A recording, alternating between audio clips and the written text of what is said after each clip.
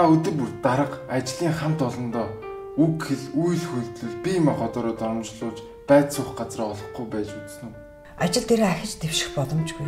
Эсвэл ямар шалтгаангүйгээр ажилласаа халагдаж байна гэд төсөөлж чадах уу? Хөдөлмөрлөх мөч бүр тань айдас сэтгэл зүйн гутралаар дүүрэн байна гэж төсөөлж чадах уу? Төсөөлдөө. Би төсөөлж чадна. Учир нь Монголын олон мянган охид хүүгүүд иймэрхүү байдалтай ажилласаар байна. Яагаад гэж юу? Яагаад гэвэл зүгээр л бэлгийн болон хүйсийн чиг баримжаанаас болоод лесбиян, гей, бисексуал, трансгендер хүмүүс бидэнтэй л адил хүн. Гэр бүлээ тэжээхийг хүснэ. Сайхан ирээдүг ч гэсэн хүсдэг шүү дээ. Гэвч энэ одоогоор боломжгүй. Олон лесбиян, гей, бисексуал, трансгендер хүмүүс ажлынхаа байран дээрээ чимээгүй зовсоор зөвхөн хэн гэдгээсээ л болж эрхтгш байдлыг бодиттой болгох цаг нь болсон.